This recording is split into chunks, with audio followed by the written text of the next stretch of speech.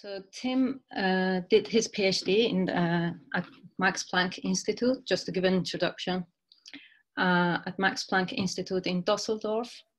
He then did a few postdoc. He held a few postdoc positions at Eindhoven University in applied physics and at UCL in chemistry. Following that, he moved to Edinburgh as a Chancellor's Fellow. And in 2018, he's become, he was made a lecturer in chemical engineering and at Edinburgh, at the University of Edinburgh. Recently, he's become a reader at the School of Engineering at the University of Edinburgh. His specialty is in lattice Boltzmann modeling, especially for complex fluids. And I guess he's gonna tell us more about blood flows today and his views and share his views and expertise on macroscopic blood flow modeling. The floor is, Zoom is yours. Thank you very much, Sepede, for the introduction. I'm trying to share my screen now. Sorry, just to let everyone know, you can ask all your questions after Tim is finished with his talk by raising your hand. So yeah, over to you, sorry. Thank you very much for the invitation, and I'm very happy to give this talk. During these times, it's strange to do everything from the kitchen table, but I hope that I can share a bit of interesting science with you today. The topic of my presentation is blood flow modeling, in particular with a view to what we can do about blood flow modeling in the human body. The presentation is to some extent about what we have done in the past, what we're working on, but I also want to keep a strong emphasis on outlook, because I think these presentations should always engage the audience and tell them about open problems and point them in interesting directions. Right, so I'm in engineering in Edinburgh, and I want to share this lovely picture of Edinburgh with you. I don't know how many of you have been to Edinburgh. Leeds is relatively close, but I have no idea who exactly is in the audience, and some of you may never have been in Scotland. Edinburgh always looks like this. It's always sunny here in Scotland. No, it's of course not, but this picture has been taken on a fortunate day, I guess, and it's a very nice city to work in and definitely worth a visit. So whenever you come to Scotland, come to Edinburgh and take a look at the city. It's very beautiful. To give you an overview of what my group is working on, I typically say that there are three pillars of projects and three different main activities. One of them is microfluidics modeling, which you see on the left. And this could be, for example, separation of particles, modeling of microfluidic devices. So this is more about artificial geometries. In the middle, you see blood flow, and of course, microfluidics is also related to blood flow. But what I mean by the column in the middle, this is more about blood flow applications relevant to the human body. And on the right, you can see complex flows, which is a word that is summarizing everything else, basically, because in principle, if you think about it, complex flow is everything that has some kind of complexity by definition. And what you see in these pictures is, for example, a soft particle at a fluid-fluid interface at the top, or a ternary system where you have more than two fluid components, in this case, three fluid components, and you can do some interesting physics with that. And all that is summarized as complex flows here. But in the presentation today, I really want to focus on the middle column, blood flow, in particular in geometries that are relevant to our body. And that is the structure of my presentation. Of course, you will see a short introduction. I would say a bit, not too much, but just a bit about the numerical model. And of course, if you have more questions about that, we have time at the end. There are two main examples I want to share with you today. red blood cells in bifurcations and red blood cells in networks. And of course, there's a bit of an outlook at the end. In terms of introduction, why is it all important what we are doing? Why should we care about blood flow? Probably if you don't have any diseases or health issues related to blood flow, you may not be that interested in blood flow. But typically, once the blood doesn't flow as it should, then suddenly people get interested in it. And that is exactly what is happening in the research landscape these days. There's a huge interest nowadays in an understanding of blood flow and the relation to disease. For example, we could talk about cancer. We could talk about diabetes, malaria, all kinds of diseases that are somehow related to blood flow. I remember when I started my PhD about 10 years ago, and a bit more than 10 years ago. And at that time, everything that people did with blood flow simulations, so that was rheology of blood in a simple shear flow, right? You put a number of red blood cells together, you put them in a box, you shear them, you measure viscosity, and you see what happens. I mean, that is interesting, but it doesn't really answer pressing questions. And nowadays, we are much more sophisticated as a research community working with blood flow simulations. And the key questions to answer are really, what is the role of blood flow and blood cell dynamics in disease? Just to give you a few examples here, if you look at the bottom, one of the images is health and the other one is disease. On the left, you see my retina. I went to an eye check last year, I think, definitely before the lockdown. And the doctor showed me this picture of my luckily healthy retina. And I said, oh, you have to send this to me. I have to show this in a research presentation. So here you have it as well. You can see, if you look carefully, a few blood vessels in my retina. That is an example of a healthy geometry. And if you look at the bottom right, then you can see that if there's a solid tumor growing, then you can imagine that this tumor may actually exert pressure on blood vessels. And these blood vessels get compressed, at least partially compressed. And the question is, what does it do to the distribution of blood flow of blood cells? And does it maybe have an effect on the way blood cells move in a network of blood vessels? At the top, you see something very interesting, and I'm quite excited about that. We have just started a project with Manchester, and I can also see that at least one collaborator is in the audience, Oliver. You see the arterial tree of a placenta, and that's basically, you can see at the bottom, the major blood vessels that are going to the umbilical cord of the baby, the unborn baby. And the question is, what happens in certain diseases of pregnancy? Can you learn from looking at the structure of the placenta? Can you learn something about the disease? And is there anything that can be done about the disease? So how is structure and function? How are they related? And what is the role of blood cell dynamics in this? It is definitely very important for us to remember what the scales are in blood flow. And this is something I tell all my PhD students and postdocs and undergraduate students. Whenever you want to do some modeling, in particular computational modeling, but modeling in general, you have to be very much aware of the assumptions you have and the assumptions you have to make. What you see in this diagram is, on the x-axis, the typical diameter of a blood vessel in the human body. And on the y-axis, you have the typical flow velocity or Reynolds number. And here you can see that there are roughly 3 orders of magnitude that are covered by the diameters.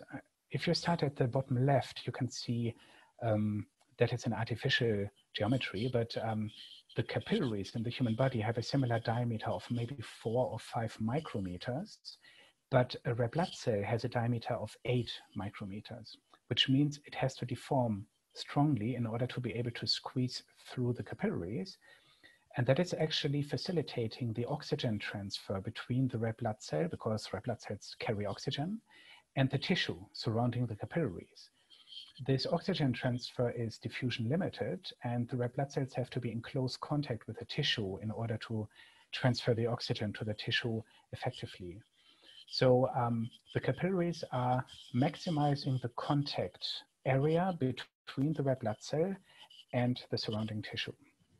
And basically all the oxygen transfer in the body happens in the smallest blood vessels in the capillaries.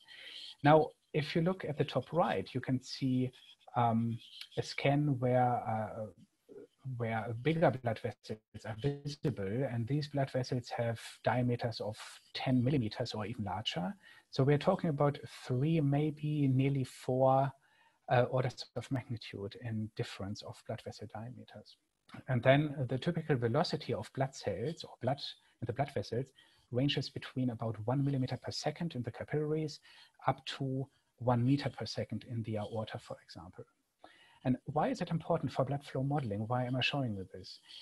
You can see that there's a bit of text added to the images, and that is basically telling you which assumptions you can make for the modeling. For example, if you look at the larger scale, quite often you can get away with a single phase, non-Newtonian, or even a Newtonian model for blood, and you completely ignore the red blood cells. You just say, well, I have a liquid. This liquid is homogeneous, and the viscosity is roughly constant, and that is telling me everything I want to know. For example, about wall shear stresses in larger blood vessels, in the aorta in particular, or carotid artery or whatever. But if you are interested more in blood flow in the organs, then obviously you have to go down the scales. You have to go to smaller blood vessels because all the nutrient exchange happens in the smaller blood vessels. And this is what the organs are basically there for. There's a lot of nutrient exchange. So if you go to smaller blood vessel diameters, what you will see is the scale separation between red blood cell diameter and blood vessel diameter is less pronounced.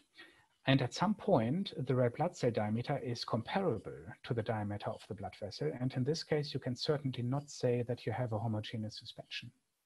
And in fact, you will see that later in my presentation, you have quite a heterogeneous suspension, and the details of the distribution of the blood cells in the blood vessel can determine, and they do determine, where the blood cells go, for example, in a bifurcation. I mean, you cannot have a network of blood vessels without bifurcations, obviously. And what happens at these bifurcations? How do you know how many blood cells go to the left or to the right branch? This is, of course, determined by the flow physics, and it is heavily dominated by confinement effects, in particular in the smaller blood vessels. And the holy grail of blood flow modeling, in my opinion, is because you don't want to describe blood flow in an organ all on the microscopic level. I mean, you would have to consider all existing blood vessels in an organ, which is way too expensive. Even if you had the best scaling computer code, it would not be practical to run simulations on a regular basis that show you the behavior of every single red blood cell. So what you really want to do is you want to develop macroscopic laws, reduced order models that give you, let's say, simplified but accurate descriptions of how blood flow behaves in a given organ, for example. And what we want to do is we want to extract rules, macroscopic laws or rules from heterogeneous microscopic rules. We look at how does blood flow on the microscale. We try to understand the flow physics, and we try to scale that up in order to get rid of the microscale simulations in the far future, basically. So we don't want to run whole body simulations on the microscale. We really want to have reliable models. And just to give an example, the Navier-Stokes equation. The Navier-Stokes equation is exactly that. All the effect of the molecules colliding and bumping into each other in a liquid or in a gas, they are all described essentially by the viscosity term in the Navier-Stokes equation. Nobody would run routinely a molecular dynamics simulation for a fluid flow problem on the macroscale. Even if you could, you wouldn't do it because you don't have to. You have reliable models on the macroscale, Navier-Stokes, that can do that for you. But how do you go from MD to Navier-Stokes? That is basically the same thing that we want to do here, but for blood flow. Let's talk a bit about the numerical model. And By numerical model, I mean the model on the microscale. So everything I'm talking about today is really the simulation of blood flow in smaller blood vessels, and we hope to extract useful laws that can later be applied to the macroscopic behavior of organs, for example. So what you definitely need is you need a flow solver. You need some kind of fluid solver because blood consists of about 55% water. You have 45% red blood cells, and the red blood cells are filled with another liquid. They don't have a nucleus, so they're filled with hemoglobin solution, which means without a fluid solver, it is very difficult to actually understand the flow physics of a red blood cell suspension. And by membrane solver, which you can see here, by membrane solver, I mean I need a functioning model for the red blood cell membrane. You can imagine that the red blood cell that you can see here on the right, it is a very thin membrane compared to its diameter. Thickness is a few nanometers. And this membrane is highly elastic. It allows the red blood cell to deform very strongly in the microcirculation.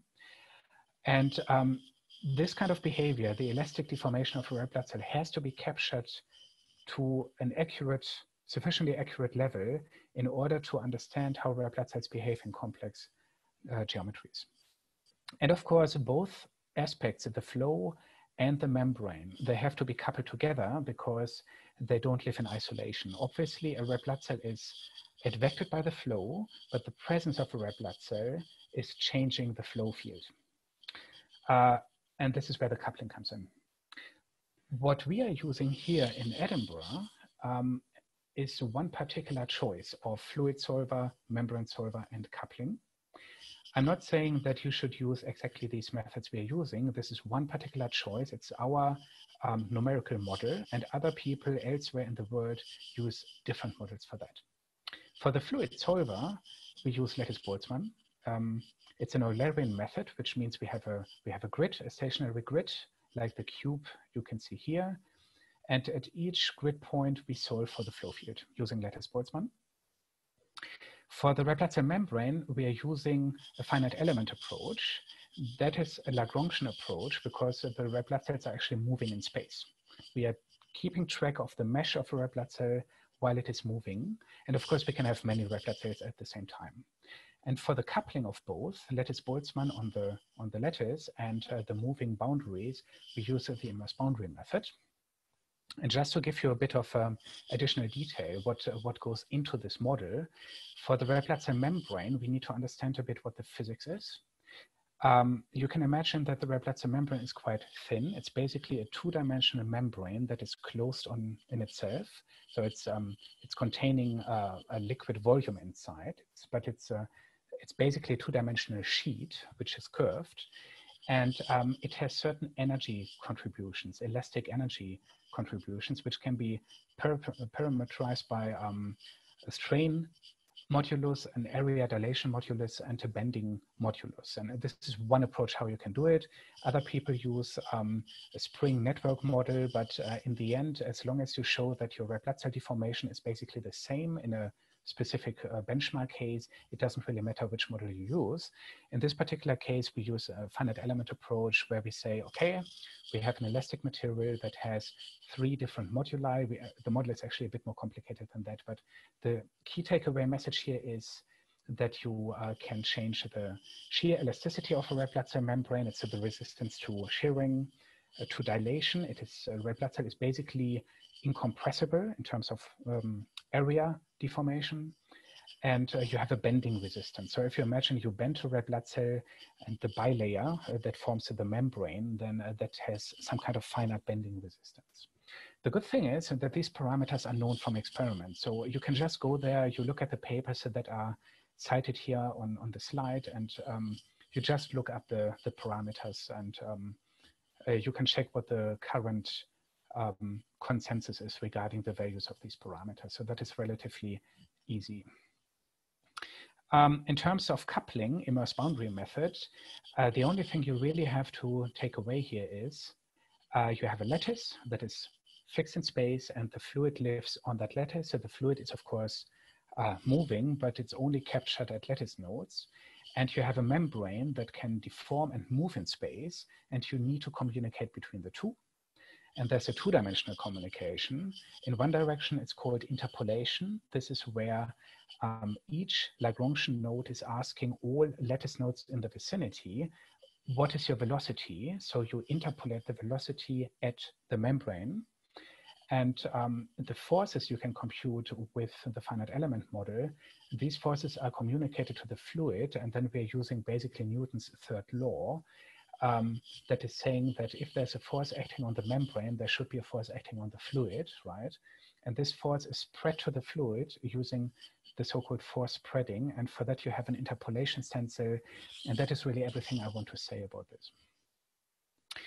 You have noticed I didn't say anything about the lattice-Boltzmann method. Of course, I could say much more about that, but it would take too much time, I guess. And I'm just checking the time. Okay. So if you have any questions about the lattice-Boltzmann method, we should do that after the presentation. Okay, so we now have a model that describes soft red blood cells in flow. And the question is, what can we do with this model? What can we do in terms of science? And here, I want to give you two examples. One is the red blood cells in bifurcations, and one is the red blood cells in networks. And I'm very proud that I have a long and ongoing collaboration with Miguel Bernabeu, who is also here in Edinburgh. He's in medicine. And it's a very nice example of a win-win situation. He has more of a biological background and medical background, and I'm a physicist, and I have developed the simulation code originally.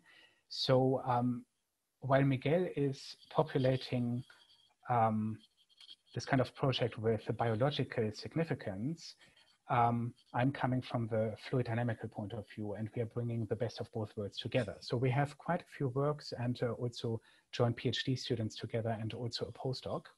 And I will mention these people later on. You can also see here Romain, who is also in the audience.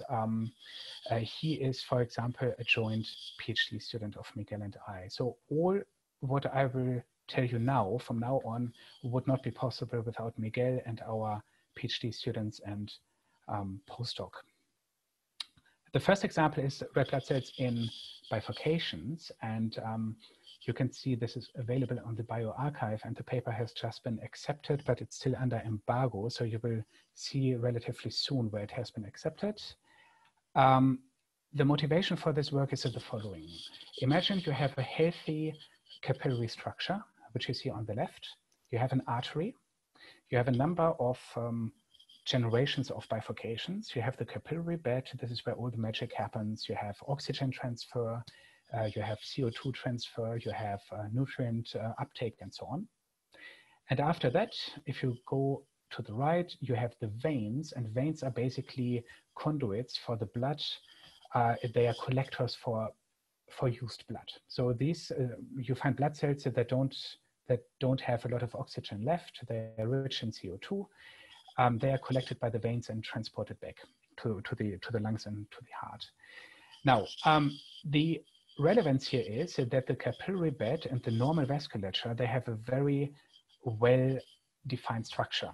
So you can see that you have this nice breakdown of blood vessel diameters. It's going from large to small, and any red blood cell that is going through an artery has to go through a capillary in order to reach a vein. No matter which connection you use, you have to go through a capillary. If you look at a tumor, it may be completely different. So in a tumor, you have various numbers of dysfunctions, and in terms of circulation. And one particular example is a shunt, where you have a direct connection between an artery and a vein, which means a lot of blood can actually go through into the vein without having the opportunity to release oxygen to the tissue.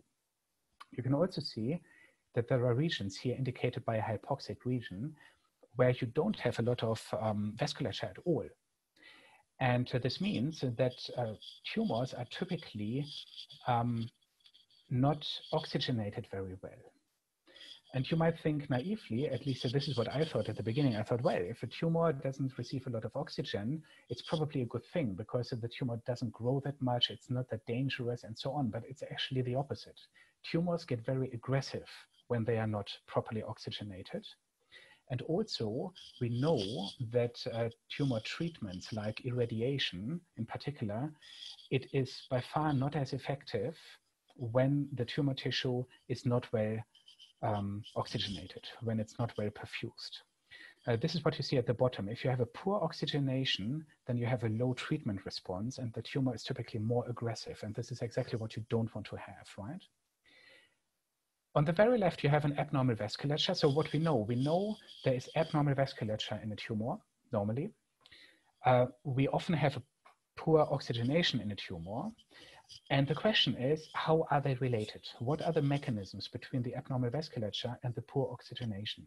And I gave you a few reasons. One is that you may have a shunt between an artery and a vein. Another one is that you have an absence of capillaries, but maybe there's more to that. Maybe the dynamics of the red blood cells is also important. So what we really have to look at is the microstructure of blood flow, right? In this cartoon, you can see, it flows from the left to the right, you can see that blood as a suspension of red blood cells is moving to a bifurcation and then to another bifurcation. And you can also see there is something like a cell-free layer. It's a depletion zone. And that is because at the scale of the blood vessels of interest, blood is not homogeneous. You have certain regions in the bulk of the blood vessel in particular, where you have a much higher density of blood cells, or higher hematocrit, and you have the cell depletion layer, which is normally close to the endothelium, close to the blood vessel surface, where you don't find any cells or just a few red blood cells. And as you can see, in particular in the second bifurcation here, the shape of the cell-free layer and the distribution of the red blood cells in the blood vessel will determine to some extent how many red blood cells go into which branch.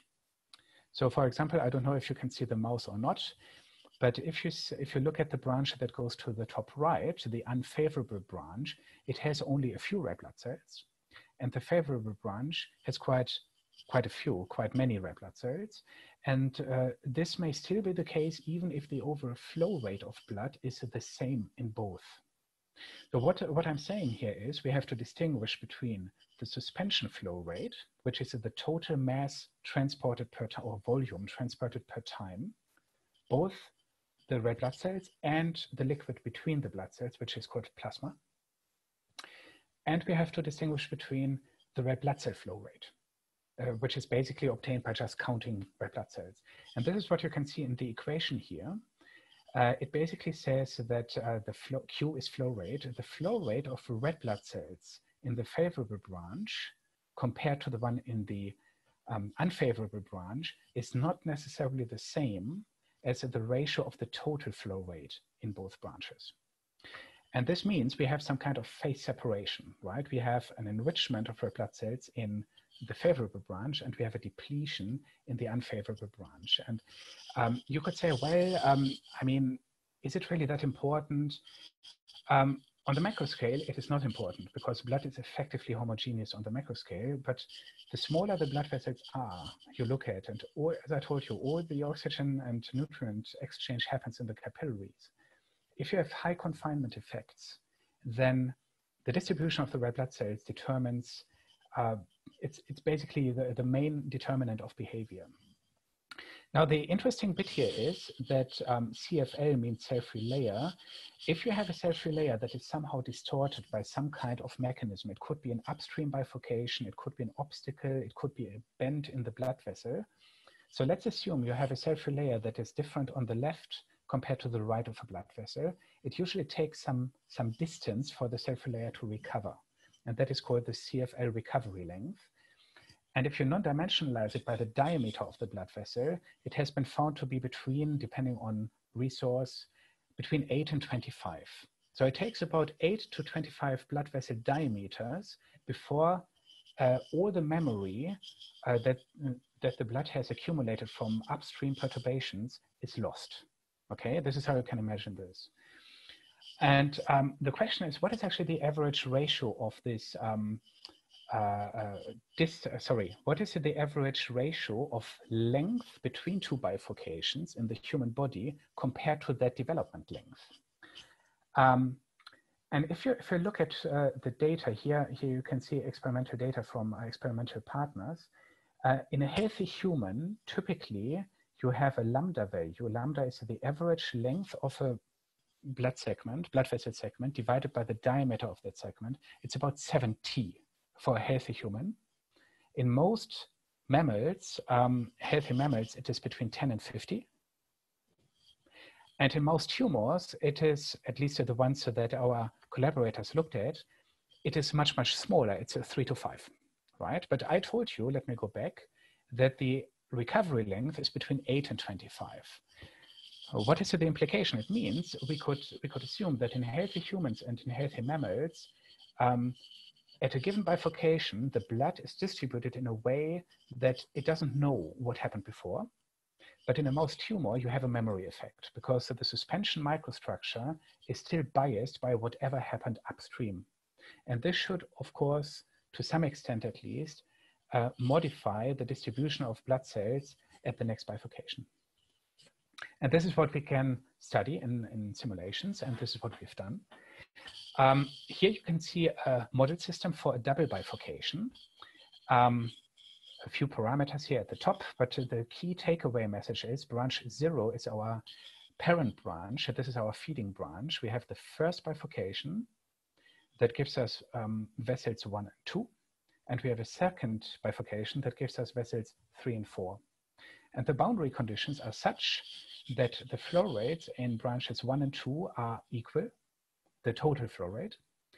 So 50% of what you have in branch 0. And the flow rates in branches 3 and 4 are also equal, and they are 50% each of what you have in branch 1. Okay, so we have two equal splits, two equal bifurcations in terms of flow rate. The only difference is the axial distance between the two bifurcations. So what we wanted to check is there actually an effect of distance between successive bifurcations on the distribution of blood cells? This is what we wanted to know. And we ran simulations using HeMLB. HeMLB is bespoke code that we are using for complex geometries. It's based on lattice Boltzmann, basically the model that I showed to you at the beginning. And it's a parallelized code, so we can run it on Archer, for example, and we can use it for more complex geometries like the ones you see here. And if we start with the extended double T geometry, extended because you have a big distance between the two bifurcations, then you can see that the flow rate or the discharge hematocrit, it's basically the flow rate of the red blood cells, it's roughly the same. Statistically, it's basically the same in branches 1 and 2. There's a slight difference, but I don't want to go into detail now. And also we see that it is roughly the same in branches 3 and 4. And this is what we would naively expect. If the total flow split is equal, then the red blood cell split should naively also be equal, right? Okay, but what happens if we bring the two bifurcations closer to each other? And here we looked at different cases. I show you two of them. One is where the branches are collinear, and one is where they are rotated by 180 degrees. So you can see in the right figure that branch 4 is rotated. And we found that suddenly you have a big difference between, and a statistically relevant, statistically significant difference between the flow rates of red blood cells in branches 3 and 4. In particular, what you can see here is in the middle case, there are fewer red blood cells in branch 3 and more in branch 4. And in the case on the right, you have more in branch 3 and fewer in branch 4. And I will talk about that in a bit more detail on the next slide. So basically it means we get an asymmetric red blood cell split even if the flow rates would imply that the split is the same, which means that the existing models in the literature, which all predict actually an equal split in all cases here, these models fail, at least to some extent, when bifurcations are too close to each other. So for us, it means we need a new split model that has some kind of memory effect. And why is it important? Again, we want to develop microscopic reduced order models so that we are able to work with larger networks of blood vessels. And obviously, you will have situations where the geometry is more complicated. And we want to understand in which situations do simple distribution laws apply, and in which cases do we need more complicated laws. And this is one example where we have to revise what has been published in the literature. So if we take a closer look, then you see that coming from the left, the red blood cells are nicely distributed, and the cell-free layer at the top and the bottom, it's basically the same. So you couldn't tell just by looking at the segment on the left which one is up and which one is down, right? Then you get the first bifurcation. And if you look at the red blood cell distribution in the straight branch after the first bifurcation, you can see that the cell-free layer is larger at the bottom and basically non-existent at the top. And this asymmetry doesn't go away before the second bifurcation comes. And this means you have a bias in the red blood cell distribution. And this also means that the branch going up in the second bifurcation will be favored because the red blood cells are already located closer to the top branch. And this is exactly what we found in our results. There are more red blood cells going into the top branch, more than we would naively expect. And also, if you look at the branch on the right, you can still see that the cell-free layer is pretty asymmetric here. And it takes a bit of distance, as I said, 8 to 25, in this case about 25 diameters, until we cannot distinguish between the top and the bottom cell-free layers anymore. I don't want to go into detail here, but in this paper, we proposed an extended red blood cell split model that can actually deal with this kind of asymmetry that can accommodate this kind of memory effect. And that is really the direction we are going into. But I don't want to, because time is running, I don't want to give you too many details. If you're interested, you can look at this publication. The key outcome is in complex geometries, the simple distribution laws of blood cells don't work anymore, at least not in a very reliable way. And we need better models, and we suggest a better model to predict how the red blood cells distribute. I don't have that much time left, but let me just talk a bit about another work. Charles, he was a PhD student supervised by Miguel and I, and he's now a postdoc in our group. Charles has done most of the work of this particular paper here, where we looked in a bit more detail at the distribution of red blood cells in a network. Let's see how far I can go before I run out of time. The idea is that you have, we look at a mouse retina as a model. Mouse retina is a suitable model for understanding how blood vessel networks develop over time. If you imagine that you have the microvasculature, you may ask, how does the body actually know how the blood vessels should be distributed in space? I mean, what is the scheme behind it? How does the body find a good network structure? And of course, there are various feedback mechanisms involved, and there's some kind of hidden optimization scheme behind it. But essentially what is happening is that you have a distribution of blood vessels, and you will have a certain tissue that is less oxygenated, for example, and this tissue can then release certain chemicals, VEGF, for example, that tell blood vessels to create new branches going in another direction. So there's a mechanism, biological mechanism for a blood vessel network to change over time. And in order to understand how this works and what the cues are and the triggers, we looked at this particular geometry. So it is essentially a two-dimensional blood vessel network. It's actually, in the simulations, it's three-dimensional. The cross-sections are circular of all these vessels, but the topology is basically two-dimensional. And we wanted to understand how the red blood cell dynamics and distribution inside this network correlates with the temporal development of the network. And in a nutshell, the way it works is we get imaging data, which is segmented in figure A. Then we generate, or basically Charles has done that, a 3D geometry. Based on that, we run a fluid-only simulation in this segment of the retina, because this network is too large to run red blood cells through the entire geometry. Once we know how the geometry is perfused in terms of, so basically we can define regions of interest with inlets and outlets, which you can see here in D. This is a region of interest, a subset of the system in which we now have a good understanding of where the inlets and outlets are. And then we run a red blood cell simulation in that particular geometry. And I just want to show you a video. I hope you can see that. Thanks to Charles. So here you can see different regions of interest of the retina. This is also done with Hemel B.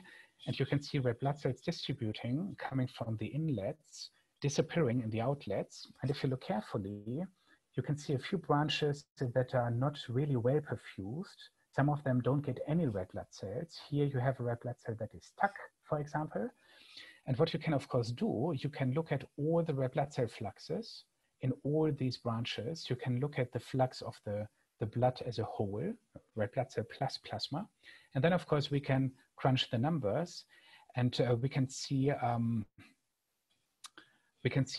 what we find out about this behavior. Now, the interesting bit is, and that's probably the last thing I can explain, here our experimental colleagues have been very smart, because a mouse retina needs to be extracted before you can image it, which means you can have only one temporal snapshot at a time, right?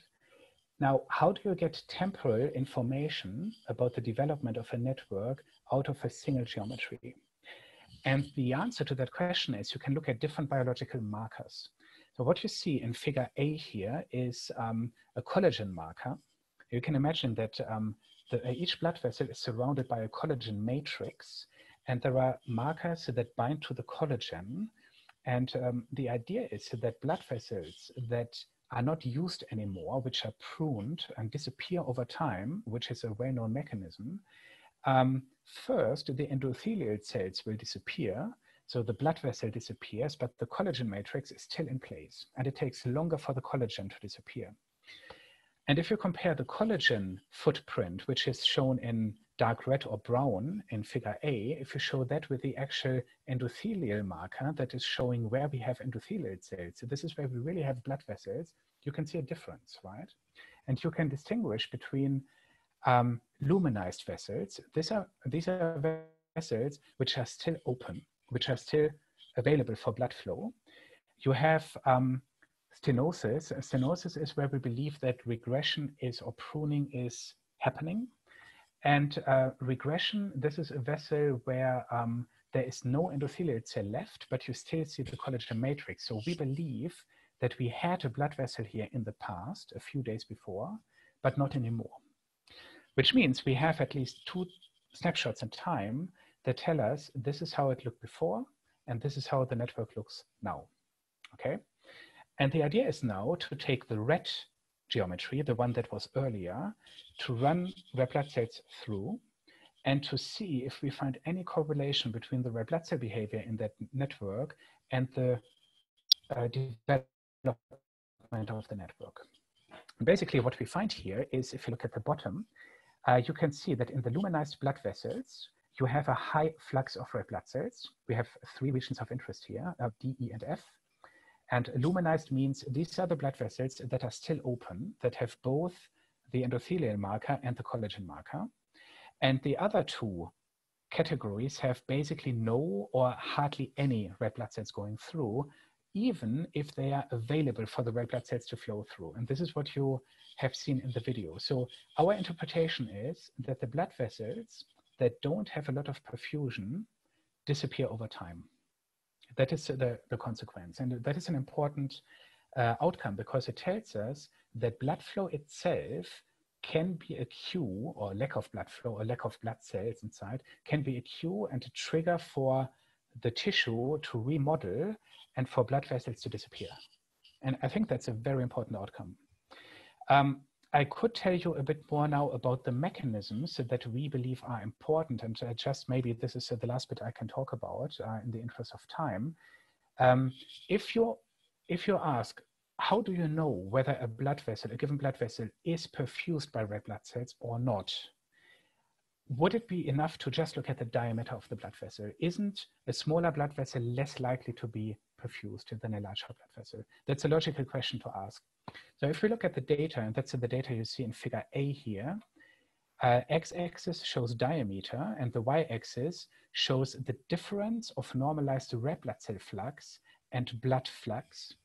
The solid line here at 0 is what we would expect for homogeneous blood. This is if you have exactly the same perfusion of red blood cells you would expect based on the average hematocrit of blood. And whenever you have a data point that is below, it means there is a branch that has fewer red blood cells than you would naively expect. And if the black dot is above the line, it means you have an enrichment of blood cells. And interestingly, you can see there is no clear correlation with vessel diameter.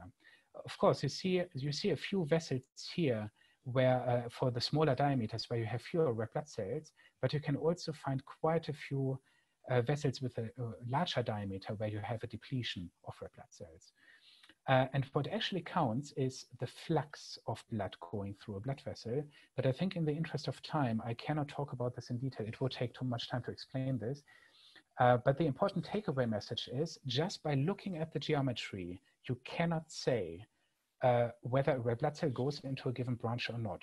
The diameter alone is not a sufficient indicator, which means you need to run a network simulation to see how the red blood cells and how the blood distributes, and only then, based on that data, you can explain what's happening, which is, of course, a bit of a bummer because ideally you look at the geometry and you say, yeah, this branch is not perfused. I know that because it's too small or something, but this is not what we can do, unfortunately.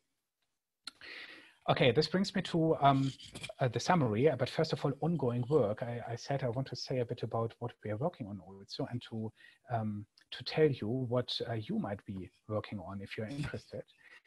Romain, who is also in the audience, he is a PhD student working with Michael and I, and he is looking at the distribution of blood vessels in bifurcations if there is some kind of distortion beforehand. I told you about another bifurcation upstream before in one of the sections in the presentation, and Romain looks at some different kind of distortion. And this could be a compression caused by a tumor, for example. If a solid tumor is growing, it will compress blood vessels. So the question is, if a blood vessel is locally compressed and there's a bifurcation, will the compression change the distribution of the blood cells? And Romain has nearly finished his first paper, so you should see some results published soon. And also what I mentioned at the beginning, I'm very excited about a new project together with Manchester. It's an EPSRC funded project where we look at the blood flow in the human placenta. And here Charles, who was a PhD student, who is now a postdoc, and Ellie just started her PhD project, and she's also co-supervised by Michael and I. So you can see there's a lot of collaboration happening. We are looking at, we have just started to look at the blood flow in much more complex geometry, so than a simple bifurcation. Just to summarize, the ultimate aim really is to develop effective blood flow models that are suitable for the macro scale, because we cannot run microscale simulations for large organs. It's even if we could, it wouldn't be practical to do that on a regular basis. It's much more valuable to develop the insight and understanding to develop reduced order models that can be applied more easily to larger networks of blood vessels. You have seen that there is a non-trivial red blood cell distribution in complex geometries, which may be counterintuitive. I think it is actually counterintuitive when you see it the first time. We need to characterize the mechanisms behind that. And once we understand these mechanisms in more detail, it is easier to develop reduced order models. But in order to get there, we need cell level modeling. We cannot go without that cell level modeling. Basically, we are working on making the cell level modeling redundant at some point, but right now it is necessary. And of course, I want to acknowledge also the funders, University of Edinburgh, EPSRC, and European Research Council. And before I forget it, I also want to advertise a postdoc position, which is not related to that project I talked about, but I have currently a postdoc opening in my group. Deadline is on the 7th of October. If you have any questions about that, you can get in touch, and I'm very happy to point you to the application. But let me go back to the summary and acknowledgements. Thank you very much for your attention, and I'm very happy to take your questions and answer them.